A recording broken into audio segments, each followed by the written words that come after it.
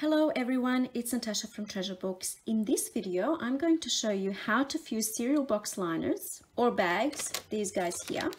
And I'll also give you lots of ideas on projects that you can create. These are just some of the things that I made. We have journals, journal covers, envelopes, tags, random little things, pockets, pouches, pockets, all sorts of things, right? Sky's the limit. So this is a very simple idea. You're either going to love it or hate it. I hope you love it like I do. I'm going to start off with showing you these in just a little bit more detail to get your creative juices flowing. And then we'll start with the fusing process. And basically all you need is an iron and some cereal liners. All right, let's get started. Okay, so the first thing I made is these 4 journals, and these are the covers, and then I just bound in some signatures or signature and made these little journals. And that's just using a cereal box liner and a napkin. And you can see here I made 2 that are the same, and then I used different napkins for these 2 here. If, for example, you don't have napkins and you can't do this particular project, I've also made some journal covers that's just the cereal bag. There's no napkin in here. I just put some punched out shapes in there to make it look a bit more fun. So you can either have something in between the sheets like I did with napkins and with the punch out shapes, or not. You can just create something like this, for example. You see that? A cereal bag that's been fused. I did put this through my embossing machine just to get some pattern things going there. But for example, this one here, I didn't put it through my embossing machine, and it's still, I kind of really like it. And this is what I mean by love it or hate it. I don't know, some people might hate this idea, but the sound and the texture, it just speaks to me. I love it. So, okay, that's what you can do if you don't have any napkins. And I mean, you can put other things in there. You can put tissue paper or sewing pattern paper or some thin scrapbook paper. All right, next thing I made are these envelopes. And I put little things in there, and basically it's exactly the same process, but instead of making a journal cover, I made these envelopes. Next thing I did are these tags. I'm not overly excited about these. I mean, they're not very functional in a journal. They do add a little bit of something interesting to a journal, but it's not really functional, like you can't write on it. But I don't know, there's that. Then I just basically fused some cereal liners over a napkin to create this single sheet of fun. And then what I did also, exact same thing for this one here, I made it into a pouch like this. It's very, very sturdy, and basically it's just these 2 that I've popped together like this and sewn all around to create a pouch. Really quite simple. Here I have created a pocket, so this can be a page in a journal, and we have that pocket. I just love the sound and the texture. If you like the sound of crinkly things in your journal, this is perfect. And this is what I meant by a random when I said random. These are just images also from napkin, and you know, napkins are very thin and frail. This is the only thing I can show you now. So this is just 1 sheet of napkin. You can see very, very thin and very frail, rips easy, that kind of thing. Whereas if you fuse it in between 2 layers of cereal bag, you can preserve that image if it's something that you really, really like. Again, not the most functional thing in the world. You can't write on it, for example, but you know, it's just a fun thing to do. So I wanted to start off with something functional like the envelopes and the journal covers. And then, you know, I sort of wanted to see where it takes me. And this is why I'm showing you this, so that you can get your creative juices flowing as well. So now that we've quickly gone through this, let's start with the tutorial. So the very first thing that you need to do is get your cereal bag and open it all the way up.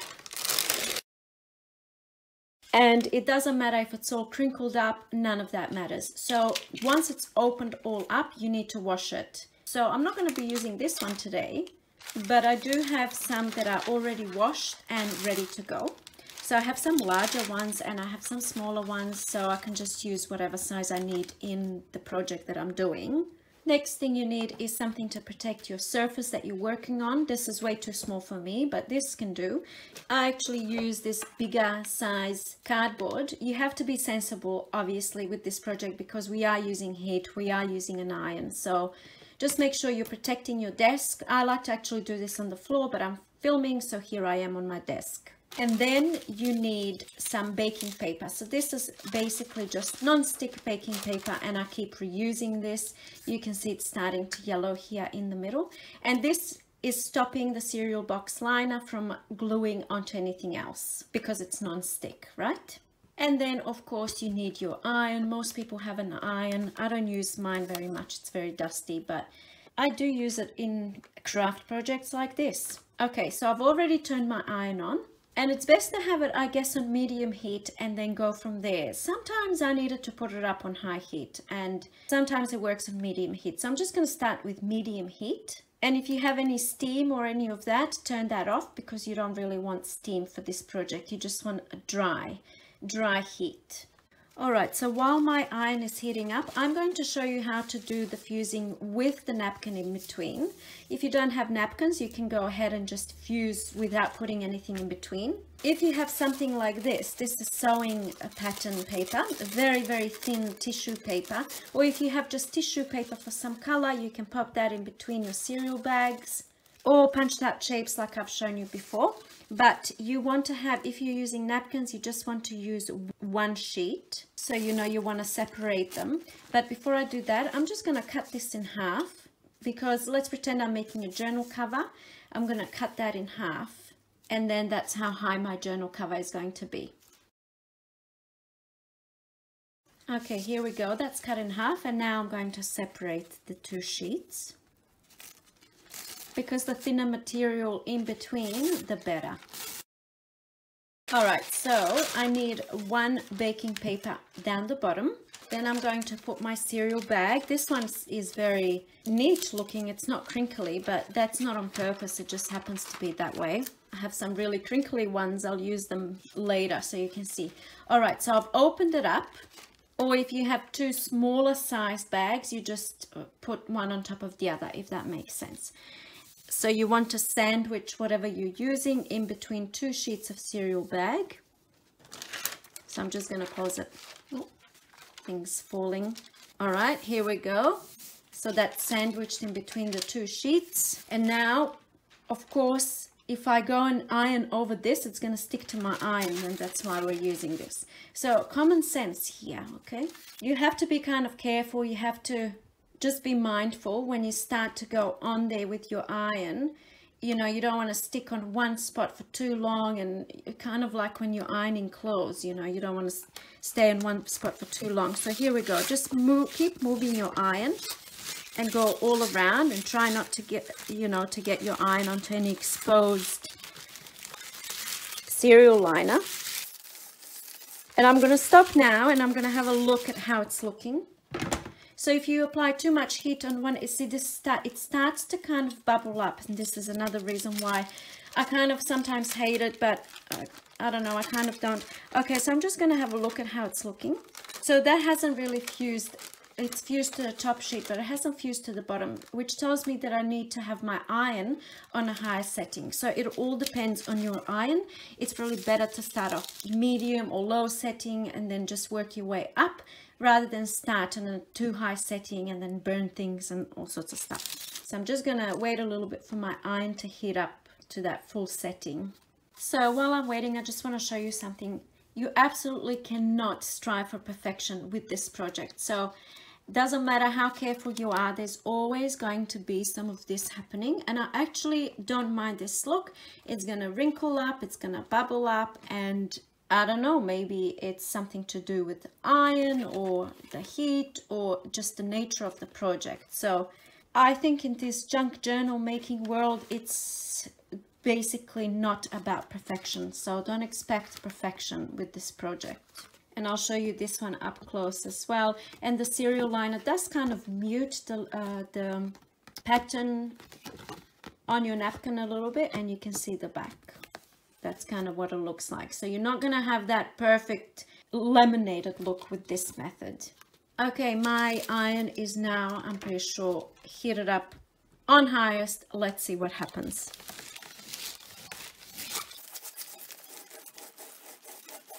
I'm just going to leave this here so you can see how it's bubbling up as it's cooling down. So let's have a look.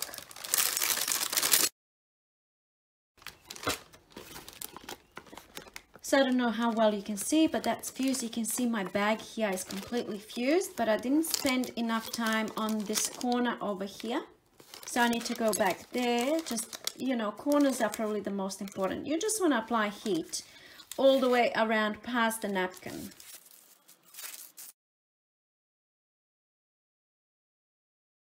Here we go. So very, very hot. I don't know, my hands can handle a little bit of heat, but just be careful. Peeling everything off, and here we go. So I'm just checking all around. You can see how the bag is fused all around the napkin. That's what you want. And when you start cutting into the napkin, it's probably best not to cut all the way to the napkin, because then things might separate. If you apply enough force, this will separate. Let's see. So you can see it's quite, you know, I'm trying to demonstrate. It's quite tough, but still when I cut, I don't want to come all the way up to the napkin. You can see in these ones, I used my zigzags. I actually did some sewing as well, just because I like to be on the safe side. And also because it adds a little something extra as well. But you can see I used my zigzag scissors, and so I've left a little bit of space there. I might just cut around this now. I'm going to use my zigzag. You can use any scissors, it doesn't have to be zigzag, but just leave a little bit of space. Here we go. So these are all going into the plastic bag recycling program. Awesome. And here is the journal cover. So, oh, how easy was that? Fold it in half, you can sew it here, have a pouch, all sorts of things. It's really fun. And that's how the inside looks. Not too shabby. And then you can see I have created a journal. So I'll open it up so you can see. That's my napkin, fused cereal bag, and I have just sewn in a single signature and created this cute little junk journal. I did some embellishing, all sorts of things, you know. And once again, remember before when I said you're either gonna love or hate this project. I mean, there's many materials and ways of making journal covers. Do we really need to fuse cereal bags to make journal covers? Probably not. Do we need to make junk journals at all? You know, we can just go and buy a $2 notebook. We don't need to make junk journals. So does that make sense? It's just another thing that we can do, you know, which is why I love it. All right, I might do a little envelope next so you can see. So maybe I can use the other side of this napkin, and maybe I can make an envelope like this. Now I'm going to do the exact same process. Protect my desk, add my non-stick baking paper, add a cereal box liner. And another thing that I forgot to mention, I have found through my experimentations that the cereal liners have a really shiny side and a slightly muted side. It's better to sandwich whatever you're putting in there onto the shiny side. The shiny side sticks better. So that's the shiny side up. Separate my napkin and then cover it with the cereal bag. Cover it again with my non-stick baking paper and iron over the top. I'm really focusing on the edges here. Here we go, and now it's going crazy and buckling up. Let's have a look. It's better to underdo it than to overdo it and then cause all sorts of problems. So you want to inspect and then maybe go over it again if you need to. I'm just checking maybe the edges. That looks quite well sealed. Looks quite sealed all around. So I think that's it for this one. I'm just going to cut it up now. So I actually have some other projects in the description box below that use these cereal bags that don't involve the fusing. No fusing, no ironing involved. So if you want to check those out, it's in the description box. And that's why I have this many cereal bags, because I've used them before and I know that I'll use them again. So I just save all the cereal bags. And here we go, a little envelope, and I'm just going to go around here and sew that down, and I'll have my envelope. And in case you're wondering, with this one here, you can see that ruffle up the top over here. So basically I do have a video on creating these continuous paper ruffle rolls, and I'll link that down below as well. And basically I just cut a little piece. You can see here, I just cut a little piece like this and sew it on. I don't know, should I do that? I'm gonna do it. Why not? I've done it on the other ones. I might just sew that on here. And here we go. So I've just sewn that directly on. You can see here it's gone right through the napkin.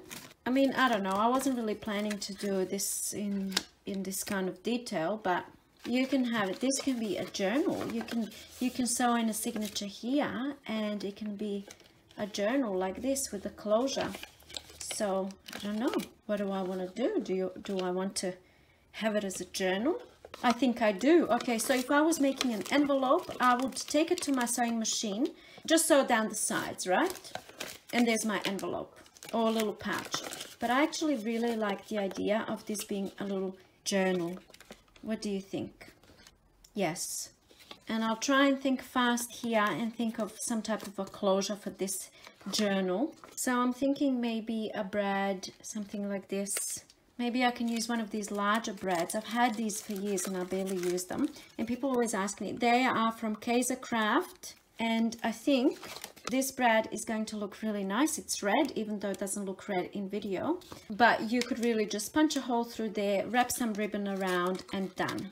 But I'm choosing to use a brad because that's exactly what I've done on these envelopes. And just so you can see the process of creating these envelopes, I guess. So I'm just going to find an approximate middle. Let's see, somewhere here.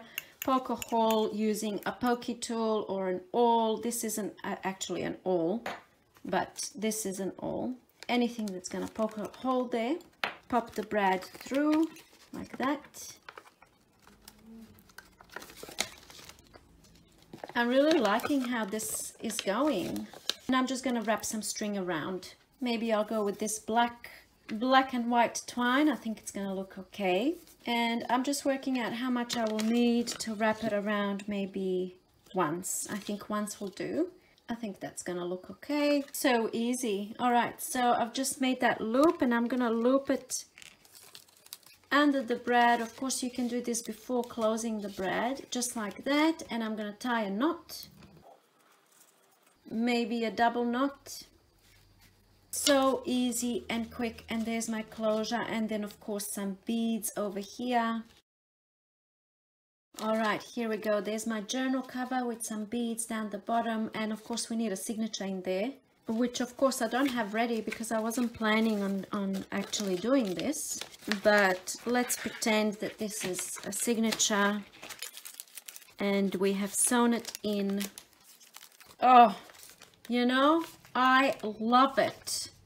I love when things happen that like this, that I wasn't planning on doing this. All I need to do is make a signature, bind it in, embellish it a little bit, and done. How easy and simple, and how much fun was that? Maybe I'm getting a bit too excited, but I don't know, I really like this. All right, what else can we do? So I don't really think I need to demonstrate this process anymore because you've seen how it's done. But I thought maybe I can do one more without using the napkin. Maybe I'll show you how I did the one with punch out shapes. I'm gonna come into my box of like punched out shapes and just maybe pop some around here, there, and everywhere. I'm pretty sure you get the idea by now. So here we go. So you can see how that plastic has melted in between the shapes. So some of these shapes are quite thick, but if you're using thick material, you want, you know, space in between them so they can be glued in there. You can see this one. So for this journal here, that's what I did for the cover. I just added some shapes, and then just to make it a little bit more interesting, I added some zigzag sewing all around and a straight stitch all around as well, just to make it a little bit more interesting. And I actually went through with the sewing machine to sew in this signature of fun stuff that, you know, it's going to look really fun when it's embellished and written in and all that sort of thing. So, oh, and I also did put it through my embossing machine. It's just making it look a little bit more appealing, I guess. I mean, I don't really mind this, you know. All right, so that's that one. So for these ones here, I just wanted to show you, I used an image from a napkin, did the fusing process, and then basically what I did is then I just cut all around so you can see these straight edges, and then I just went around with it on my sewing machine just to be sure that none of that is going to be peeling off. What can you do with this? I don't know, that is the question. The first thing that pops into my mind, maybe, let's just say you want to make a simple journal using this as your cover. This cardstock, you can have perhaps something like this. This can be maybe a removable closure. So what you would do is punch a hole here, add a little bit of elastic or not. Maybe add some eyelets, pop a little bit of twine through the hole, up the top and down the bottom like this. I don't know, is this a good idea? I don't know, it's just an idea. You can develop it more, I guess. And then have something like that happening. It can be a belly band inside a journal. You can maybe add just some random strips of paper and sew that on, and then again up the top, you know, like that. And then it can be a belly band, or I don't know, it's just an idea. You can skip the whole thing altogether, you know, and work on more functional things. It can be a little tag type thing on a gift. I don't know. Another thing I want to show you, if you are using napkin, for example, and some of them open up this way, right? So the crease is there. So if you're making a journal, your image is going to be sideways. So not all of the napkins are going to work well for journals, for example. So what I did with those types of napkins, like this one, for example, I just cut, you know, that one panel, like you see on this one here, and fuse them individually, right? So they're both fused. And then, you know, I went ahead and I made this pouch. Nothing special, just, you know, a little pouch. So I would back them up together like this, like I said before, and just sew down the three sides, and there's the pouch. The tags I've already shown you, is I've just added some little brads here up the top to make it look more interesting, because I really wasn't happy with the tags, and I probably honestly wouldn't bother with these again. Definitely not. And then also over here, I actually only fused one side, so it's not even double-sided. So if you don't have many cereal bags, like I just put my napkin and just used one, I didn't sandwich it in between, and then you have one side that's done and the other side that isn't, and that's why I made this into a pocket, and also that's why I sewn around, because this will definitely be able to peel off. And then this is just a fused, two sheets fused together. I wonder what will happen if I just put a book page, for example, in between. I'm going to try that now. I have some of these watercolored book pages, and I'm just going to see what I can do with them. They don't have to be watercolored, but you know.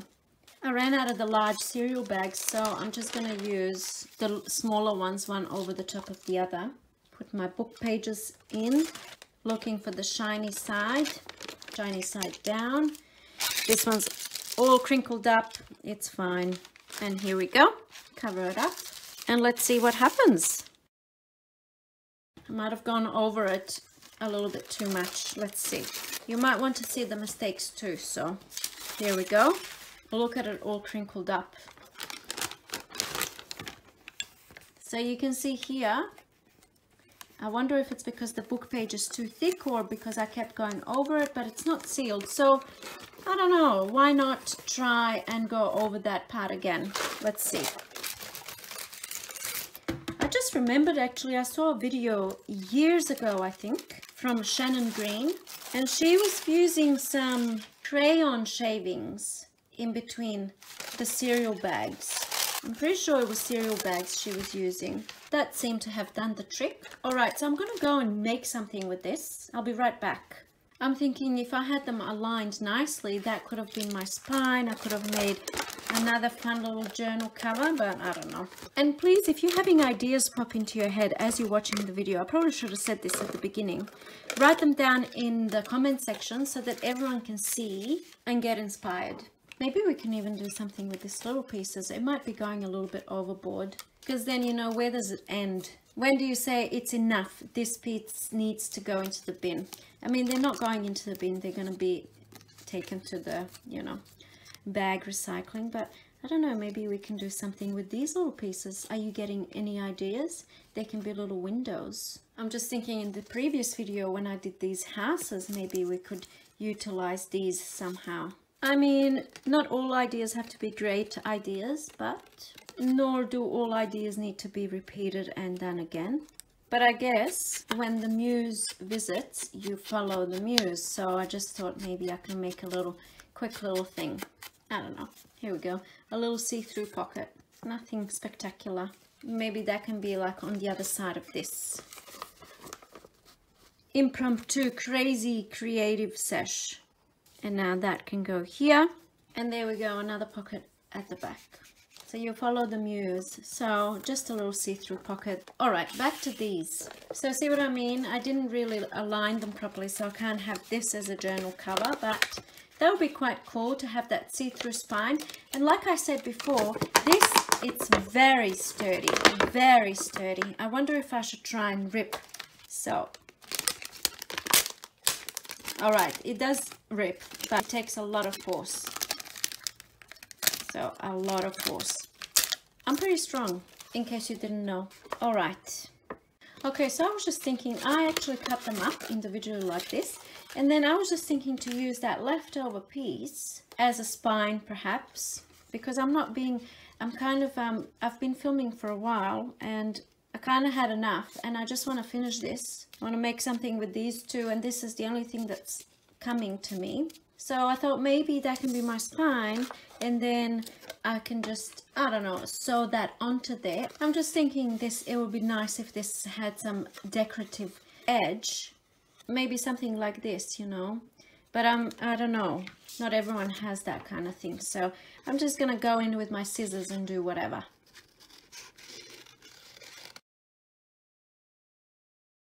We really don't need all the fancy tools. I think that's gonna look okay. All right, here's what I made. It's like a journal cover type of thing. Is it the most beautiful thing you've ever seen? No, probably not. And this is what I mean by when I said at the beginning, you're either gonna love it or hate it. There are so many better products that we can use to make nicer things. Like fabric, for example, you can make a fabric journal cover. We don't need to use cereal bags to make journal covers.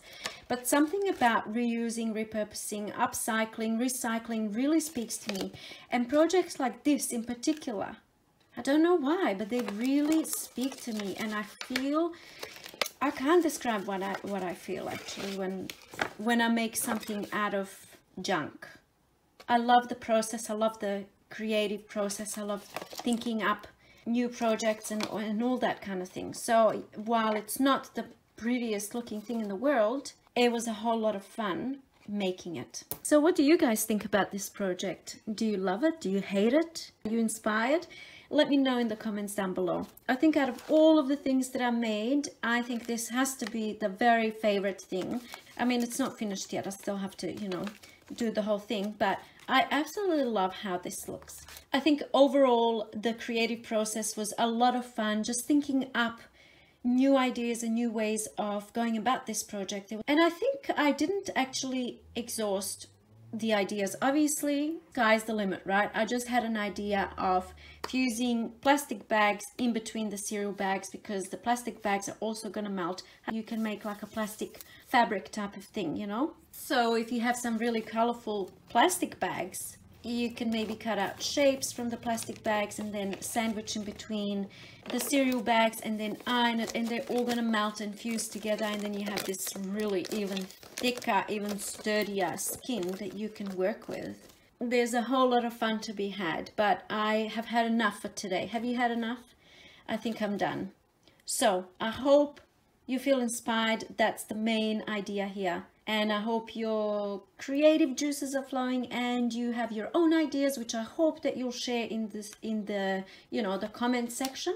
And that is it from me today. Thank you so much for watching, and I'll see you in my next video. Bye.